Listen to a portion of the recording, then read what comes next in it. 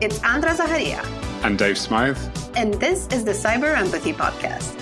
By taking an empathetic approach to technology, we can create space for positive change and healthy relationships to grow. We share stories of kindness, curiosity, and connection that show how we can all shape online privacy and security.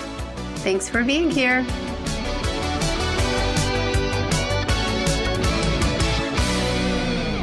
Maybe you've never thought about this, but cybersecurity gives us plenty of tools and opportunities to act out our values. What that means is that we have a chance to do things that are very much aligned with our moral compass, such as keeping things safe, being fair to others, protecting what's important to us and other people as well. When you look at how we use technology, cybersecurity actually helps us understand the consequences of our action. And something that I've noticed in this space is that people who resonate with the concepts of empathy, compassion, and kindness actually really behave according to their values and key principles. And they actually set an example that's really helpful for other people in the entire community. Emma offers the clarity, kindness, and nuance that we need to just proceed with more caution and with more generosity and curiosity in our work as cybersecurity specialists.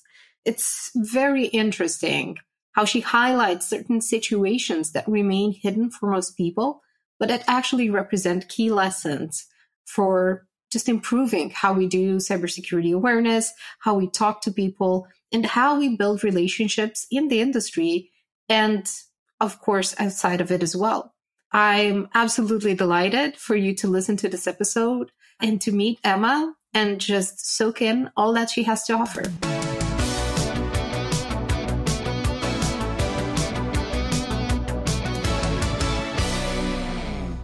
Emma, I am absolutely delighted to have you on the Cyber Empathy Podcast, to have the opportunity to talk to you about all of the ways in which you're helping people improve their relationship to cybersecurity in general and improve their lives as a result. So thanks so much for being here. Thank you for having me. It's a pleasure. To dive right in, I wanted to ask, you're at the forefront of all of these opportunities to get people to feel good about themselves when they interact with any sort of, cybersecurity technology or experiences. How do you try to make cybersecurity specialists aware that that is such an opportunity, that it is an opportunity to just create a positive experience for people? That's a really good question. There's so many different ways you can use. I think instinctively, I always head towards creating a personal connection. And I think when you find someone who is not sort of experiencing the positivity in cybersecurity and is maybe tempted to sort of start framing others in a more negative way, why did that user over there do that? Why? Why did they push that button? Why did they click that fish? I think the first thing to do is to try and empathise with them and what's got them into that position where they're feeling this amount of kind of frustration and desperation almost, I think, sometimes. Because the one thing I see in security is that it's not a case of, the good guys and the bad guys or anything like that.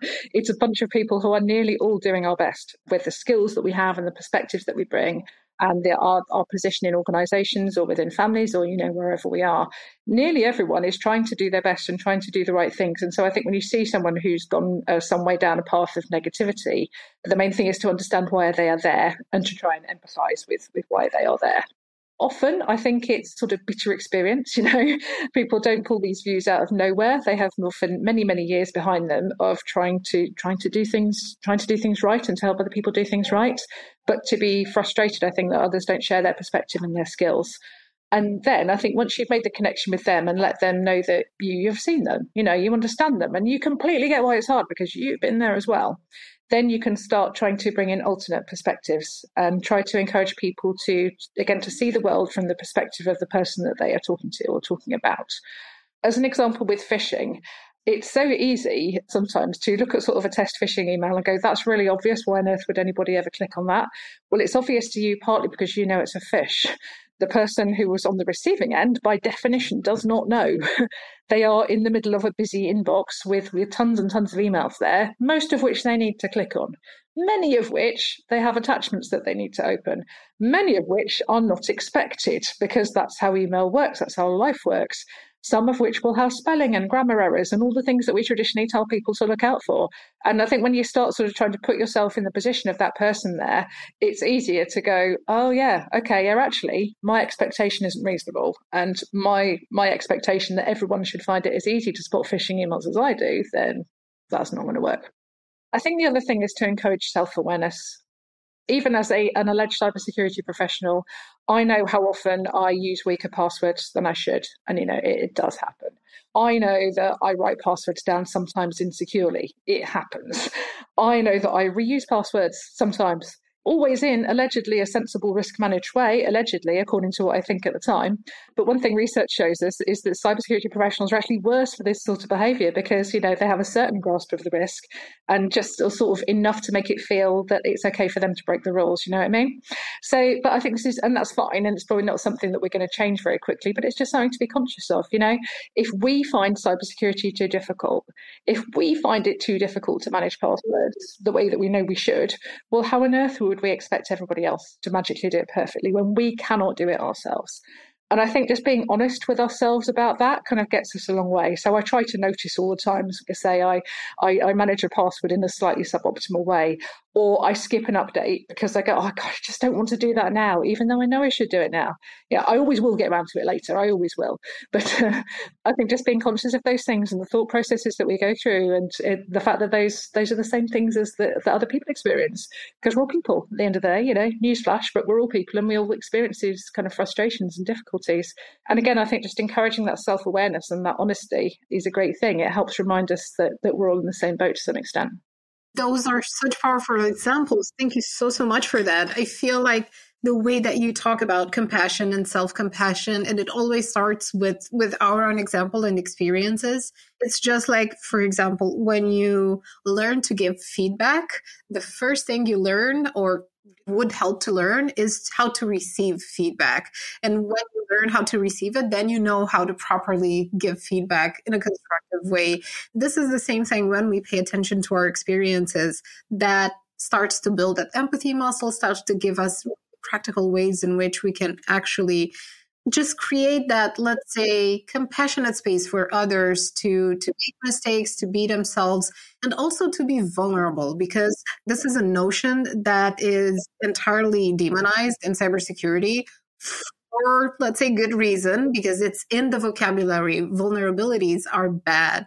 So people don't really feel comfortable when they feel vulnerable, when they feel like they don't know enough, they don't know how to behave, even, and I'm talking here about, let's say, both categories that we're discussing, both the people that we're trying to protect, but also cybersecurity specialists when they feel like they're not managing to communicate clearly enough, they can't make that connection, they feel like they can't reach people in the way that they want to. That also puts them in a state of vulnerability. So how do you think we could go about making personal vulnerability a good thing, a thing that actually helps connection? Because also research shows that vulnerability is actually the one thing that most helps people connect in a very genuine way, and it really helps with self-awareness and transformation. So how do you think we could get people to change their perspective a little bit in this industry around what it takes to be personally vulnerable? I think we need to be talking about psychological safety a lot more. It's not a term that I hear terribly often at work, and I wish I heard it a lot more, because you're right, it's that sort of explicit permission to be vulnerable and deliberately going out and making yourself vulnerable that actually creates the space for you to build trust and for others to admit vulnerability and for you to kind of forge a bond where you say, okay, right, actually, we're in this together and we can try to get out of it together. And partly that's what I'm doing when I admit to poor password behavior, or the fact that it's just as possible I will click on a phishing email as the next person, is deliberately making that vulnerability happen and putting myself out there to let other people know that it is safe to admit their vulnerability as well. I do suspect this is a big part of kind of why we are where we are in security, is that it hasn't been safe to go, like, actually, some of this stuff is a bit rubbish for everyone. Actually, there is no one who is invulnerable to phishing emails. There is nobody who can happily memorize 200 passwords.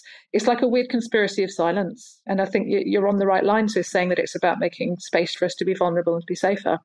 As far as how you do this, how we make this conversation around psychological security happen, as with so many places, we need to be bringing security more into line with how our wider organisations operate at work.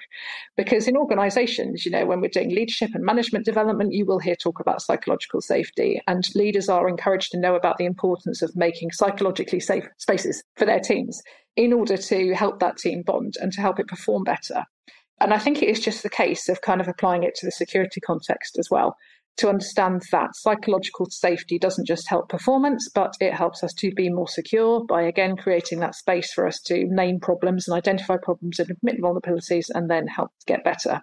And I think it's similar with comms and security. There are so many excellent comms professionals whose skills we are not taking full advantage of in security in terms of how we communicate threat information and how we give actionable advice to help people to deal with those threats. So often, I think, all of the stuff is there. It's just a case of bringing it into security and using it well within that context. That's what we've historically been rather bad at, I think, but which needs to change. It does. And I think we have such great premises now to support that change and to give it, let's say, momentum, simply because people from different disciplines are coming into cybersecurity and contributing their communication skills, their design, their UX skills. There are so many people coming in from the outside with less familiarity bias, with fresh eyes, which I think is always such a helpful thing to have. Always. It never fails to show the real, let's say, the real experience of interacting with a cybersecurity product or experience or procedure or policy. And something that also came up to me while you were exactly pointing to how we can do this is that there's a powerful feeling, the feeling of camaraderie, the feeling of we're in this together. And this is something that is not, it's not something that I've seen very much being intentionally cultivated in companies. But even to me, for example, and I wanted to ask if this is true from your incredible experience, to me, even a cybersecurity incident could be an opportunity to build that camaraderie, to build that sense of we're going through this together, we're learning things together. And I was wondering if you've seen this from your practice and from your experience. I think so. Yeah, there's something about a sort of a shared incident that nothing can really replicate in terms of team building and sort of really, I think, accelerating that process of everyone learning to rely on one another in order to deliver and save all of us and save all the people for whom we're working. Yeah, that's a really big thing. I mean, we see this in the industry. For example, I keep going back to WannaCry, 2017, when the entire world kind of woke up to a new reality, the new reality of that was a tipping point for the industry as a whole, but also for, let's say, the public understanding of what cyber attacks can actually do. And obviously, it's been increasingly more difficult or challenging ever since. But I feel like these are some opportunities that we can find and leverage to create that positive association and to create that sense that we can rely on one another, because I think that that's where that trust relationship really starts to blossom and to actually have very practical effects on everybody's work. So in terms of normalizing imperfection, normalizing that there's a lot of nuance in this industry where people want to put things into boxes and to declare them safe or untouchable or accessible or whatever they are. We want clear labels, but we can't really always provide those labels. What kind of, let's say, abilities have you seen people exhibit when they're in a situation where they have to manage all of these, let's say, nuances and all of these tricky situations of internal politics and every other expectation that people have from cybersecurity specialists? Gosh, I think it's really difficult, isn't it? It's really, really hard when you're in an incident and you're up against the wall, and particularly if people are looking for you for leadership. That's, personally a really, really challenging space to be. And a lot of that difficulty is down to the inherent complexity of cybersecurity and the complexity of any incident that you might face and the knowledge of how fast things can and do change. It's like you've always got to be prepared for what is around the corner, regardless of the fact you have no idea, what there may be. There's a lot of power, I think, in being the person who can simplify the narrative, who can take in all of the complexity or a lot of the complexity and still manage to cut through to, right, this is the situation, this is where we are, this is what we need to do next. If you can do that, then people who think around you will immediately start feeling safer because there's a plan and and the plan will change because plans always change. But the important thing is that you make people feel, right, okay, we have a direction done. Then the next thing that brings to mind, and I think this is kind of difficult during an incident when everything is very pressured, but in a longer term way, it helps to try to build resilience in the organisation by sort of letting people know that it's okay that we don't know what's around the corner always. I think a lot of sort of traditional approaches to leadership rely on leading from the front, being the person who knows where we are going and who's going to get us there. And that may have worked in the past, to greater or lesser extents, but I don't think it works nearly so well now, again, because of the increasing complexity of cybersecurity and the threat environment and the general world in which we work. I think a lot of it is around helping more people to become comfortable with ambiguity and comfortable with the idea that we don't know where we're going, but we can still take sensible steps according to, our assessment of the immediate risks in front of us, our assessment of the probabilities of what is going to happen a few steps down the line, and how we talk about those. And again, psychological safety is a huge part of that, I think, and equality, diversity, and inclusion, so that we have all of the right perspectives in the room, and that we and that we allow all of those perspectives to be heard. Because often it can be just one little voice in the corner going, guys, am I the only person seeing this? And they may be the only person seeing that. And if they don't speak up about what they're seeing, then we are less well off than we were. I've seen leaders get really uncomfortable in the past at the idea that they cannot provide guidance to their team more than like a couple of steps ahead. And I think for them, it's like, look, really, it's okay. No one else in the situation would be doing any better at foretelling the future unless they had an actual crystal ball. It is okay. And it is not your job to tell the future. It's your job to help your team get to the next step and then the next step and the next step in light of the emerging information that we are finding out. That is really, really powerful example, especially because it touches on the changing paradigm. We're changing the story and the culture around leadership. It's changing before our eyes. We can see it. We can see that there's no planning ahead. The environment is a lot less predictable than it was a decade ago. It's incomparable. And there's no perfect model to get through this. I think that we as humans obviously need a certain degree of certainty, and we've gotten used to a society in which we can plan ahead a lot.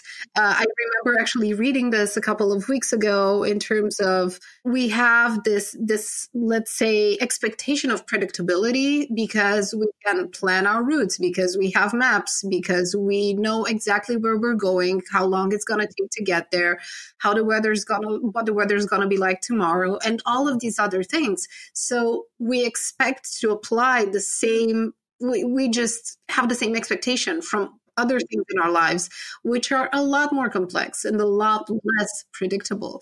So this changing story and this changing just culture, I think is such a great influence, because cybersecurity has so many great thinkers, people who are rebels, people who are incredibly creative, who this culture is rooted in challenging the rules and understanding how systems work, deconstructing them, putting them back together, improving them.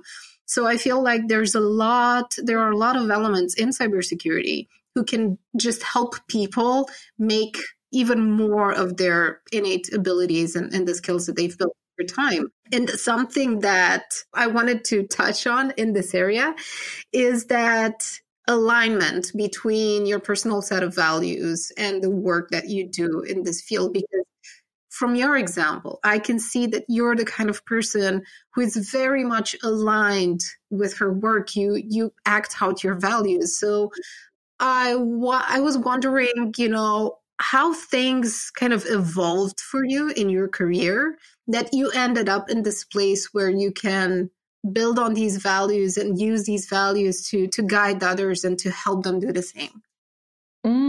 Oh, that is an interesting question. I've had the same values, the same working values, I think, for probably my whole career. I've worked in public sector all my life because it's a very strong driver for me just to try and make the world a better place. That's sort of the bottom line. That's the thing that gets me out of bed every day to keep doing the work that I do. And I've been lucky to have quite a varied career in public service where I think every single role I've ever done has met that sort of ultimate value or that ultimate need for me at work. I've been working in the exact field that I'm in, in cybersecurity for about the last 10 years, I think. And that is by far the longest that I have ever stuck at anything in my life. I can't at the moment imagine wanting to move away from it, but, never say never. Things happen. And I think the reason here is that I'm able to bring a perspective in cybersecurity, which still isn't terribly common, which is more of that kind of naive user perspective, frankly. I came into my role with, which of course is a department stuffed with amazing technical experts. I throw a stone from here, I hit 10 of them, and really wonderful people, generous with their time and skills and effort. But and they have technical skills that I will never ever have, and to be honest, don't really want to have. They're not my thing. I don't get excited by these things. They do, and it's great that they do, and I'm really, really grateful for their expertise. But it's just not me, and it's never going to be me. Partly, I say I bring that naive user perspective of, well, okay, so you're doing this very, very clever thing. It's got an audience over here who does not share your perspective. How do we make it work for that audience? And it's a question it's quite hard to ask in the abstract. But it's easier to have a better conversation on that, where there is someone in front of you, i.e. me, who is representing that perspective and saying, look, I'm an expert in my field, I have a seat at this table, but the perspective that I bring is more along the lines of someone who doesn't understand a word that you just said. Make it make sense to me. Because if you can make it make sense to me, then we have half a chance of making it make sense for the people out there. So I think it's partly that. It's partly that sort of perspective of that audience perspective, that customer perspective that experts always kind of need to keep hearing. Obviously, more advanced than that is the fact that I've done all of the reading and learning and research that I've done in the socio-technical areas of cybersecurity, particular kind of psychology and social sciences. I'm not an expert in any of these things, by any means, but I have done enough around it to know what I'm talking about, basically, for the past 10 years. So it's never just my voice in the room. It always starts with, well, this is my perspective, this is how I see things, but I can back it up. I can say, actually, there is research over here that points in this direction. There is research there that shows that not everyone feels the way that I feel about this, but here is the range of ways that people feel. So here is the whole range of things that we need to consider, when we're here. And honestly, I think that's kind of it. That's my shtick. That's what I've always done and what I really enjoy doing. And I think the other part of it is getting fired up sometimes on the basis of things that just aren't fair in cybersecurity. And again, I sort of mostly feel aggrieved on the part of the user, the person who is easily written off as the weakest link in ways that are completely unfair. Written off because they don't have the supreme cybersecurity skills that the experts have. Written off because they don't come to work to do security, they just want to do their jobs. And you say this in a meeting and if people start shifting on their chairs, it's like almost an unsayable thing sometimes. But you're like, well, no, come on, we're talking about wanting people to put security first. Why would they put security first? What has security ever done for them from their perspective? And again, you can ask these kind of challenging questions. You're like, oh yeah, actually, this is the perspective that we need to think about. We need to think about selling security in ways that make it attractive, not just saying to people, well, you should care about security. And if you don't care about security enough to come into work every morning and spend an hour updating your device and refreshing all your passwords and, doing all of the things, well, then you're a bad person when you do that, It's, that's how it has to be. I think it's, like I say, it's so unfair the ways that we sometimes treat people in security and the fact that we do fail to consider their needs and their perspectives and their capabilities. And then we tell them it's their fault. And I'm like, come on, I'm just not having that. I'm not having it. I'm here to make all of that better. So in terms of values, I think it's everything I just said, wanting to make the world a better place, wanting to bring diverse perspectives into security where they are needed, and wanting, to stand up and give a voice to a set of people who don't often have the voice that they should when decisions are being made. So, the user, for want of a better term, even though I'm not particularly fond of that term. I know what you mean. I try to find ways around it all the time as well. Thank you for sharing your story and thank you for pinpointing, let's say, those moments, those points of friction that still create a lot of resistance in between, cybersecurity specialists and the people that they serve. I feel like those particular areas, which which is exactly where you're bringing in your expertise and your perspective, and you're getting cybersecurity specialists to build that empathy muscle to see and understand the bigger context around, again, their customers, sort of speaking.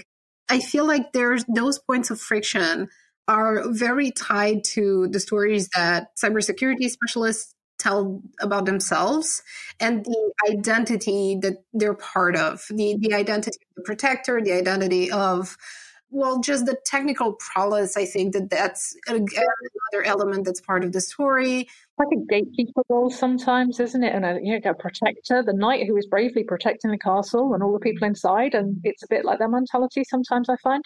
Sorry, totally interrupted you. No, absolutely no problem. It's not bad at all, but it does create a distance. It does create a distance between them and the people that they serve, which serves no one in the end. It's unhelpful for everyone. So I was wondering if we might be able to surface some of the elements of this identity that are, let's say, slowly kind of fading away, because you have contact with so many great specialists from this industry who serve in so many different roles, and they bring change into the organizations that they work with. They contribute to shaping the culture in those organizations. So I was wondering if you could provide some examples of what these people, let's say, look like and how they speak, so that, listeners can really kind of picture and see these opportunities, which are, at the end of the day, growth opportunities, or let's say paths for personal and professional development for them. This is such necessary work, this work of bringing that more diverse set of perspectives into cybersecurity. Like, nearly always, cybersecurity is seen as this highly, highly technical profession. And in every meeting that I think I've ever been in, regardless of how technical it is, there's immediate acknowledgement that the difficult bit isn't the tech. The difficult bit is the people work and the process work and the sort of the business work that goes around it. And I do think that gets lost. And I wonder quite why, because it's entirely well acknowledged, I think, by everybody. In terms of kind of which kinds of diverse perspectives we bring in the room, which we rely on to succeed, well, it's pretty much everyone you can imagine. I think some of the people I've most enjoyed working with are the comms professionals, from whom I have learned so much about how to connect with audiences and how to bring audience perspectives into the work. I think we talked earlier, about the expert problem, and it's kind of, I think the expert problem can only be solved collaboratively. It is impossible to solve it by yourself. By definition, the only perspective you can ever bring to your work is your own perspective.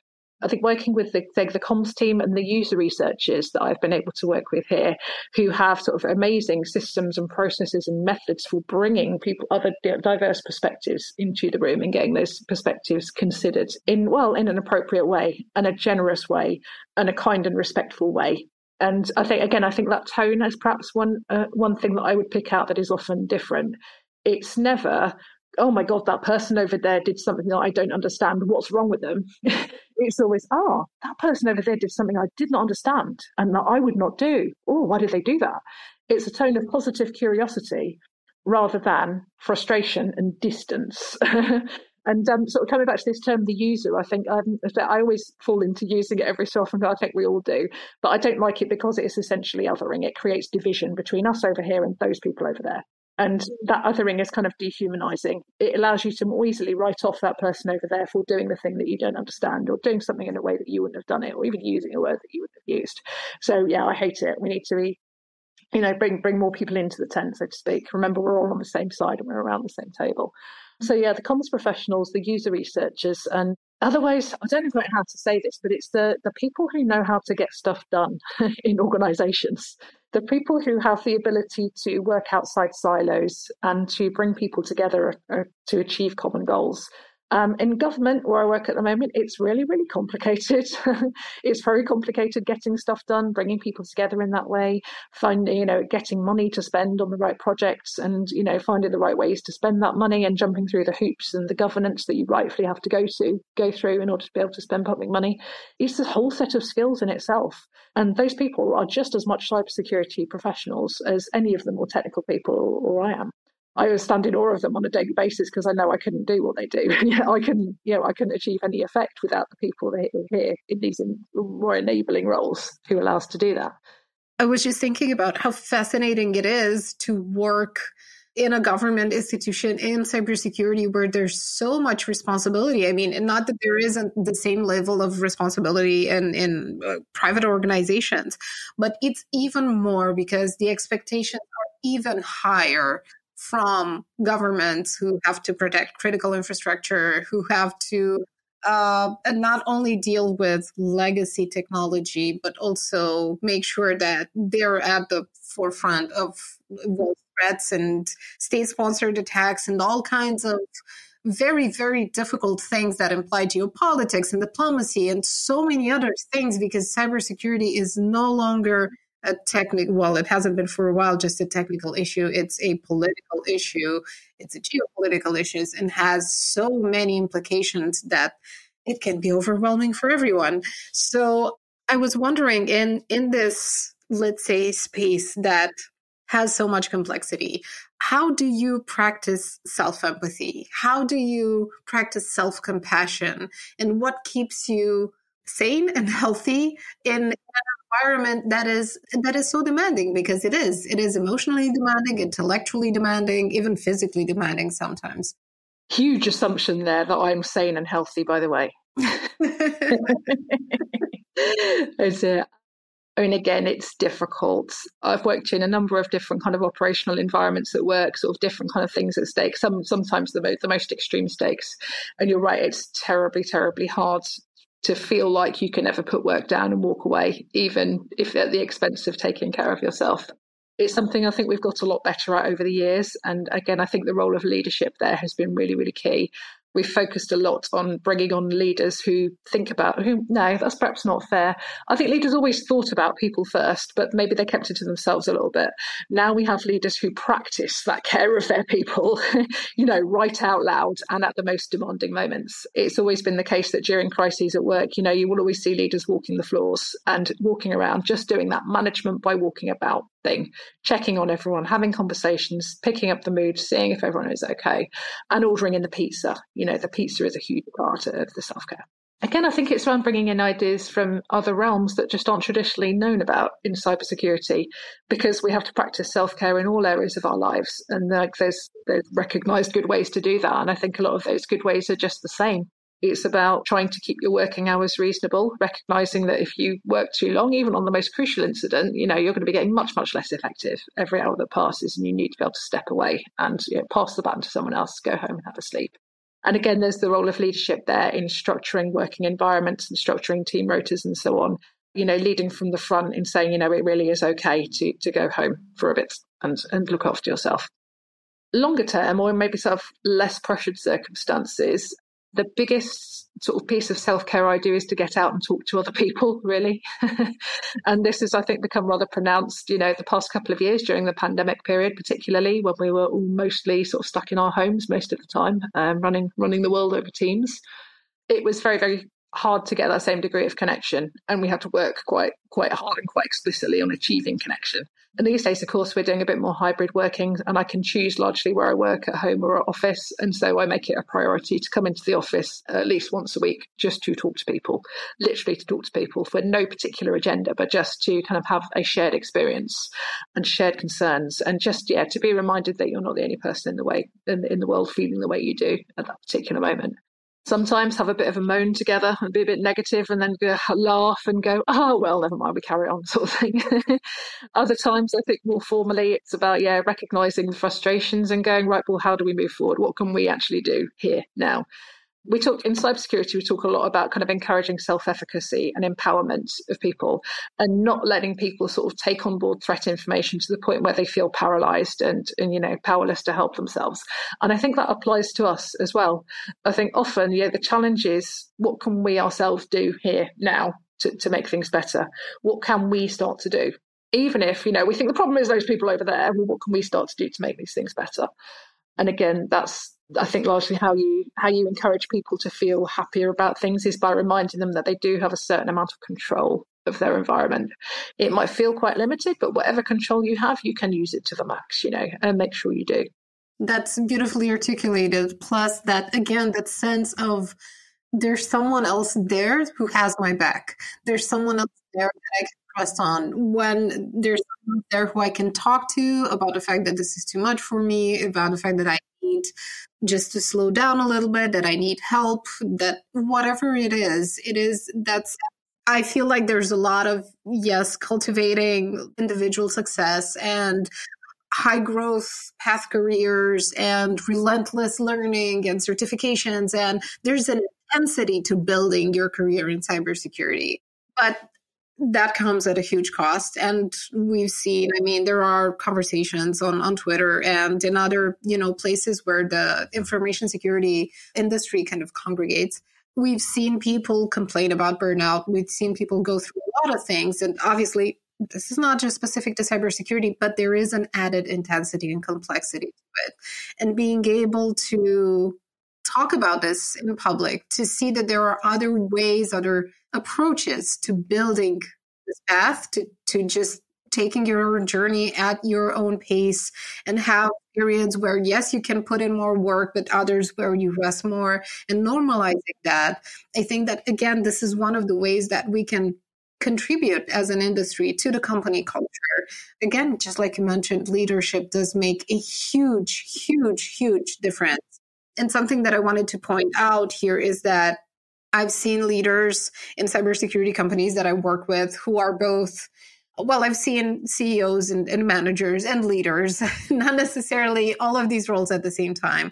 And I've seen people with a highly technical background who are more empathetic and closer and more supportive to their teams than other people who come from a more social background. Let's call it that. So I think that this is a space where we can break down stereotypes, that we should not walk in with assumptions, but rather with that healthy curiosity that you mentioned earlier, which is just so much more rewarding, and just it eases the tension in the body, in the mind, and in the room as well. That's right. Yeah. Let's start off with the assumption that we're all on the same team, and let's be interested and curious about what other people bring. Even when we see people doing stuff we don't understand and doesn't make sense at first, let's approach that again with empathy and curiosity, because there must be some reason why they did the thing. If it doesn't make sense to us, all that means is we don't know what the reason is. We're not seeing that reason from where we're standing. So let's get over to where they're standing and see why they did it. Because I guarantee when you understand, as they would explain it, it makes more sense. Absolutely. One of the questions that I recently saw in a talk someone gave is that go and ask people, show me how you do it. Just show me how you do it. Walk me through it. And that's such a simple question that it doesn't have to be, and these kind of questions really help when you have them handy, to go back in them and to kind of activate that. Like, you lead the way. You show me how things look like for you in your own context, exactly where you're sitting, and I'll follow along and try to learn from that. Exactly. Yeah. And you ask people that and you see them come alive, because you've shown interest and you've shown that you respect what they do and you want to understand what they do. And you're coming at it from a position of say, ignorance and curiosity, and you're relying on them to kind of lead you through this space. And again, I think some of the least successful security comms I think I've ever seen have come from that perspective of, well, we're security and it's our job to tell you what to do, and it's your job to listen and do exactly as we say. I mean, where is the relationship there? Where is the trust? Where is the feeling seen? That there isn't any. If there's just an assumption that the people on the far end of your process, that it's their job just to uncritically put into practice whatever advice you choose to give them from maybe your central perspective, where you don't understand the local context that they're working in, you don't understand the pressures that they're under, you don't understand all the minutiae and the complexity, the things that drive their daily decision making, then of course your comms are going to fail. Of course. Admittedly, though, on the flip side of that, mass comms is a very hard challenge. And of course, by definition, it's impossible to put out, successful central comms that go across a very, very broad customer set that perfectly apply to everybody. It's not really possible beyond the very, very highest level stuff. So it's a challenge, but you can do so much with the sort of the tone and the approach and how you break things down for people. And I think how you seek feedback primarily, it's just understanding how your words land and then tweaking and changing slightly what you do next time in response to that. Occasionally seen that almost like quoted as a source of weakness, like, well, why would we care what they think? It's our job to tell them what to do, with the authority. they need to listen to us. We're supposed to have all the answers. And that's just another flavour of that kind of toxic or outdated leadership model I talked about earlier, where people think that because they're the leader, they should have all the answers. And if they don't have all the answers, then other people aren't going to have any faith in them. In fact, that's just not the way the world works anymore. Leadership's job, I think, more than anything, is to show the way in general terms, to employ the frameworks, to show the behaviours, and otherwise to create a safe space for us to discuss things and explore things together and get to the right answer. It's more of almost a facilitation role, I think, than anything else. I was going to say this earlier when we were talking about kind of incident leadership. It's very easy and natural, I think, for leaders to devolve back to more directive leadership at those times. Because when you're feeling the pressure, you feel the need to be definite and directive. And it often works quite well short term because that's what people are expecting of you. And when people are feeling fearful and uncertain and they don't know what to do, it's great just to be told what to do, and you can go and do the thing and you haven't got to worry any further. So it can sort of work in a limited way short term, but I think all wise leaders will be very conscious of that dynamic, and they will be maybe using it consciously, but aware that it needs to exist in that sort of wider context of, all right, well, we do what we have to do right now to put the fire out. But after that, we're going to take a breath and come and do things a bit differently. When we're through the incident and when we're looking back at, well, what caused the incident, and even, how did we deal with it, and was that the best possible way? You were going to bring a different dynamic to that kind of leadership, again, more curious and more open and more accepting and more willing to hear all the perspectives in the room, rather than that fire is burning, we're going to just put it out. It's beautiful to know that there are so many and increasingly more people who practice this kind of leadership, who really understand that, let's say, servant leadership model and manage to apply it. And I feel that generations that are coming now into the workplace, Gen Z specifically, has the potential to reshape the culture in this sense, because their expectations from leadership are exactly the ones that you described.